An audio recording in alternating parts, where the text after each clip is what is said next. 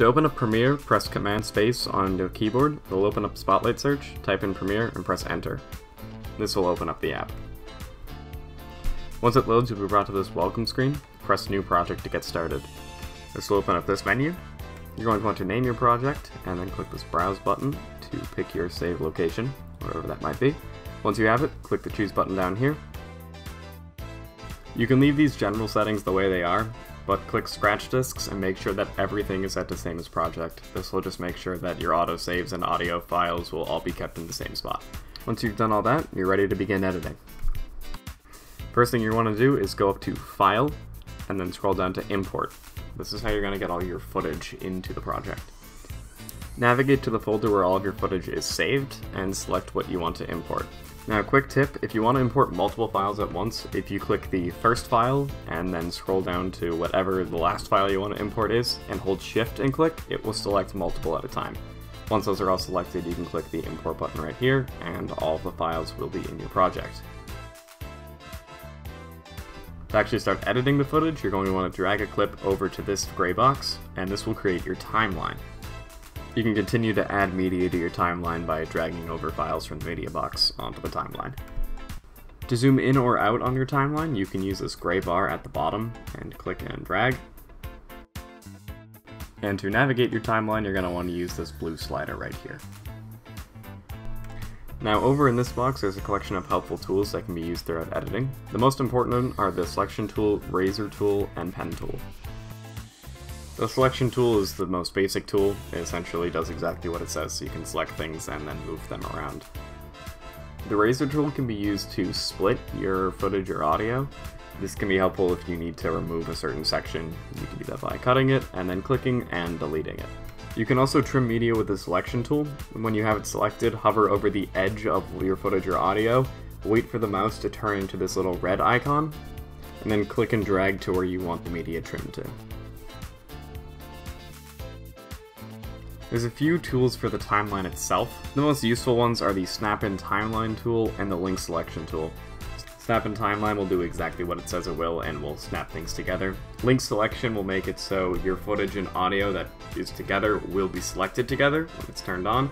If it's turned off, it will only move one at a time unless you have them both selected. Now let's move on to audio editing. There's a few ways to do this. The most basic way and most widespread is to right-click the audio file and click Audio Gain. From here you can adjust the volume of the entire audio clip you just selected. If you want it to be louder, type in a positive number, and if you want it to be quieter, type in a negative number. Once you have what you want, press OK, and it will update. If the audio level isn't as consistent, this is where the Pen tool comes in handy. So for an example, let's say I want to take this big audio peak and make it more consistent with the rest of the clip. I can use the Pen tool to click the edges of the peak, and then add two more dots inside of them, and then click and drag to lower the volume. The steepness of this line will indicate how fast the audio change will occur, so if you want it to be more gradual, make the slope more gradual. If you want it to be instant, you can do a straight line down. Unlike with the audio gain method, the actual audio level displayed on the timeline will not change, but the audio will be different, as you can see if we look over at this audio indicator on the side. If you want to set up voice recording, you can right-click on these grayed out microphone icons. Once you have this open, click VoiceOver Record Settings, choose your source, then click Close, and you'll notice that the microphone icons have turned white and are now clickable. Once you click the microphone, you'll get this countdown. Once it reaches 1, you can start recording your voiceover. To stop recording, just press the spacebar, and your voiceover should appear in your timeline right where you recorded it. If it doesn't, it might end up with the rest of your media, so you'll just have to drag it over into the timeline where you wanted it. Next, I'm going to go into how to adjust the size and position of your footage. So let's say I want to zoom in on these XLR inputs in this clip. I can click the clip, and it will open up this window up here. By clicking Effect Controls, you'll see all of these different options. Position has two sliders, one to move it left and right, the other to move it up and down. Scale is the size, so the bigger the number, the further zoomed in it will be, the smaller the number, the further out it will be. Rotation will rotate your footage. And opacity deals with how visible it is, so the higher percentage, the more visible it is, the lower the number, the less visible it is. If you need to reset these to default, just click the reset parameter button for whatever category you need to reset.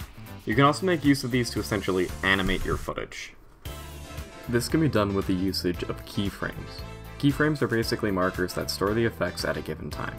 You can create them by clicking this stopwatch icon, and add additional ones by pressing these circle icons. The video will automatically transition between the variations of effects you've made. For fast transitions, put the keyframes close to each other, and for more gradual changes, distance them out. Now those aren't the only ways to change your video and audio. If you go over to the effects folder, you'll see a bunch of folders for audio effects and transitions as well as video effects and transitions. If you click the arrow next to whatever folder you want to open, it will release a bunch of subfolders which can also be opened to access the particular effects and transitions. To use transitions, click and drag them to where two pieces of media meet.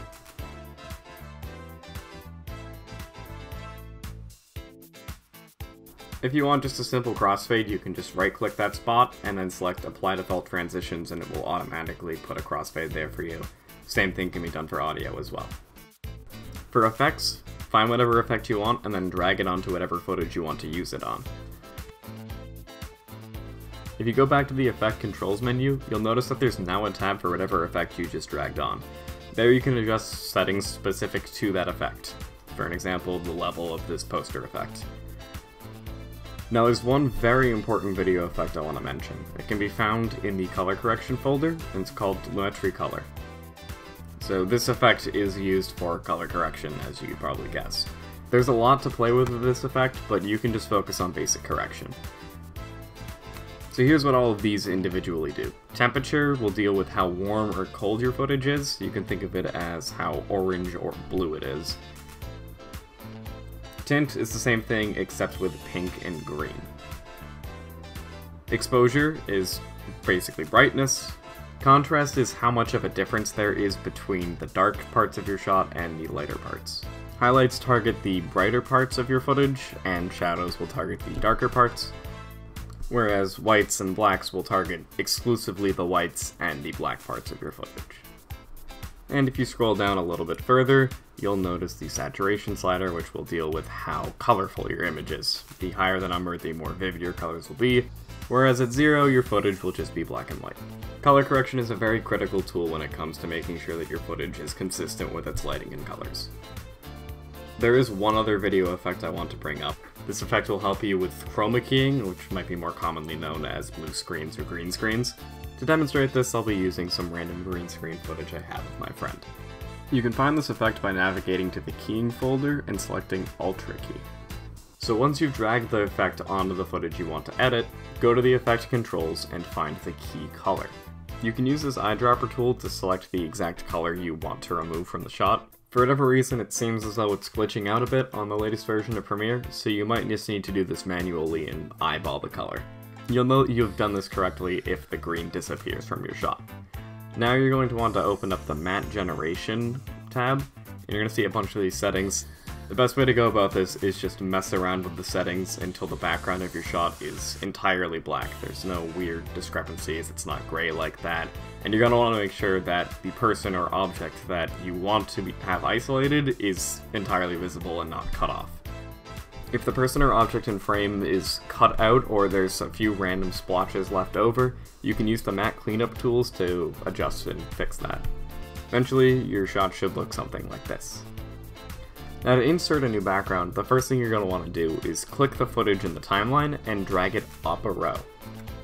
Now drag whatever picture or video you want as the background underneath that footage that you just raised. Adjust the length if necessary, and just like that, you have a new background. Now this is a good time to mention rendering. You'll notice that there's this red bar on the timeline. That means if you try to play back your footage, it's gonna stutter and lag and it's not gonna be smooth at all. So, to fix this, you're gonna want to render your footage. This can be done by navigating to the Sequence tab and then selecting Render Into Out. Once the rendering is complete, you should be able to preview your footage without any issues. Let's say you want to add text to your project. You may have noticed this text tool down here in the toolbox. You're not going to want to use that text tool. It's not as much customization, it's a little bit harder to use. So you're going to want to go to File, New, and then Legacy Title. Name the title whatever you want, and then press OK. To be greeted with this box, you might need to resize things so you can actually see all of the tools and have a better workspace overall.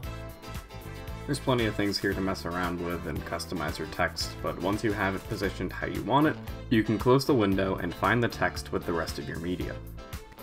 Once you have it, drag it on top of wherever you want it to appear, adjust its length, and you're good to go. Once you're finished editing, it's time to export your final project. Before you do anything, make sure you save your file, and that's something you should be doing regularly. Anyway, once that's out of the way, go to File, Export, Export Media. This will bring you to this menu right here. From here, go to the Format tab and make sure that H.264 is selected. Then click the blue text next to Output Name, pick your save location, and then type in whatever you want to save the file as. Once you have that, click Save. You don't have to worry about any of these settings here, so just go ahead and click Export. And once the export is finished, you'll be done.